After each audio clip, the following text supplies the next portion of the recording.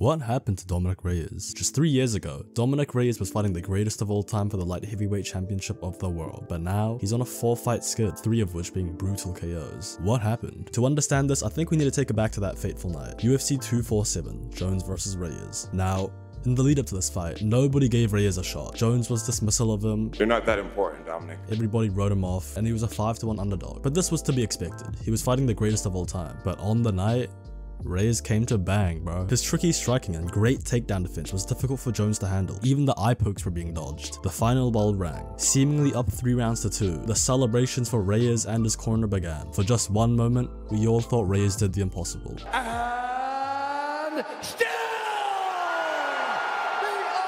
48-47, 48-47, and 49-46, all in favor of Jones. Losing a fight is one thing, but feeling like you won the fight just to have it taken away from you, it's a bitter pill to swallow. The same way it sucks way worse having to start over than start up. Having the result of a fight taken out of your hands because of judging is difficult for many fighters to deal with. But Reyes initially was taking it pretty well. Upon somebody losing a fight, you can vaguely see their general trajectory by the way they take their loss. Some pull a Max Holloway and say, it is what it is, it's in the past and it can't be changed, while others don't. Congrats to Henry Cejudo, good job, but you didn't beat me. You didn't beat me. You didn't beat me. You didn't beat me. Fighters get criticized when they don't handle losses as gracefully or as acceptingly as they could, and this is for good reason as it takes away from the winner's shine, but it's also probably better for their mental state to be accepting. Adesanya described his emotions following his loss to Pereira as coming in small waves. It comes in waves, but it's not crashing waves. This is more like little tides, like, oh yeah, it stays for a bit and then just washes out, and like later on another tide.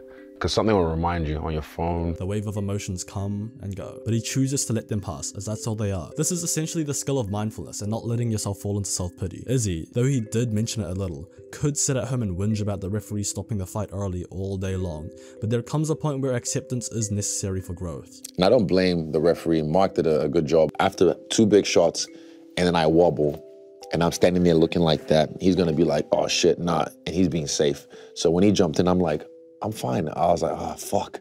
It's just, it's my ego or just my... Your competitiveness, like no one wants to, yeah. Following the onset of the decision, you could see Reyes being relatively accepting of it, but I suppose using hindsight and seeing the words of those around him, it was clear that this would be a bit more difficult to let go than expected.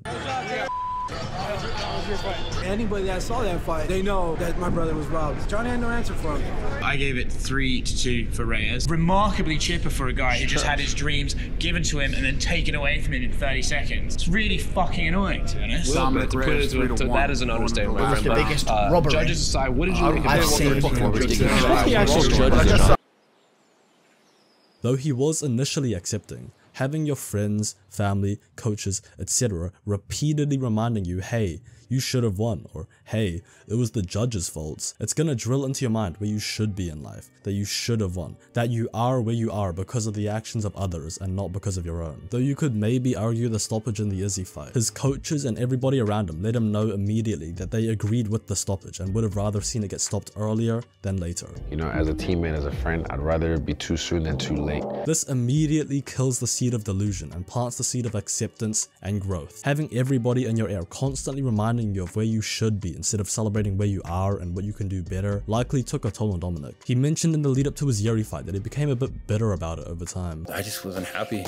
Suddenly not confident in who I am anymore. I started doubting my skill set. I started doubting all the work I've done. Am I really that dude? I was like, all right, well, if I get this belt, everything will be, you know, right. I wasn't fighting for the love I have for the sport. I wasn't fighting for myself and my family. I was fighting for other people I don't even know. It's okay to have the waves of anger about the result come in, but it seemed like with everyone around him hammering the fact that he should have won, he was never able to allow himself to move on. Instead of letting the waves pass, it became fighting the natural ebbs and flow of thoughts. To be honest, I see the situation kinda like a breakup. You can use the initial, oh, fuck them, they're mid anyways, as motivation and fuel at the start, but to ruminate on it and hold on to anger, that's just gonna drain you in the long term. But that's easier said than done when you could have just beaten the greatest of all time and realized all your dreams in the sport, right? Would anybody be able to handle the situation with grace? And still, the undisputed UFC. I did everything to win the fight. except for those 2 judges that didn't give it to me. I didn't prove it to them. That won't happen again. You know, it sucks that right now the belt's not sitting right here, but it is what it is. You know, like I said, I'm gonna come back. That's nothing. You know, little milestone. Does that bother you that, you know, you can't plan for an immediate rematch? Dude, I don't care about George. That's why I said from the very get-go, I beat him anyways, okay? I just want the belt. Johnny Hendricks lost a very close split decision to one of the greatest of all time, GSP. Though of course he was upset, with the right mindset and with the right people around him, he was able to grow and nurture the thoughts that benefited him instead of the ones that hold him back, ultimately leading to him bouncing back and claiming the title in his next fight. Michael Chandler talked about this in a presentation of his, in which he detailed not falling into the trap of self-pity. You start blaming other things. For me, it was my coaches, or I'll tell you what, if it wasn't for that ref, or that judge, if they knew how to judge a fight, I wouldn't be standing here and I would have won that fight and my whole life would have been changed. Nasty, cold, dark, harsh jail cell starts to feel like home to you.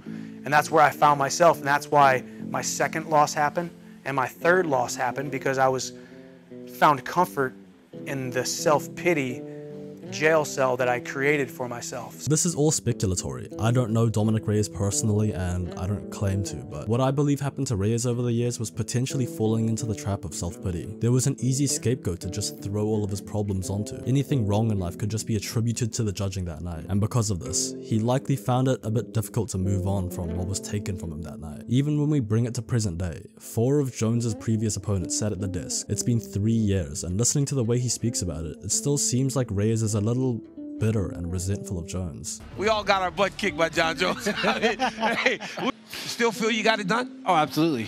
I got it done that night. I mean, when you're in the fight with someone, you know what happens. And he says that the motivation wasn't there at the end of his light heavyweight run. Yeah, it's definitely a bit of an insult, but that's just John doing the John thing, where he's twisting things to make himself a hero. If you're not motivated for a fight, what are you doing, especially a championship fight? To say championship fights aren't motivating is kind of ridiculous, but he is John Jones, so that's how he rolls. Sometimes a bit of delusion is okay. You need to believe in yourself to get to the top of the sport. You need that spite and the belief that you're the best, even if you were clearly bested, but too much of it, or too much directed in the wrong direction, can lead to a slippery slope downhill. Like and subscribe.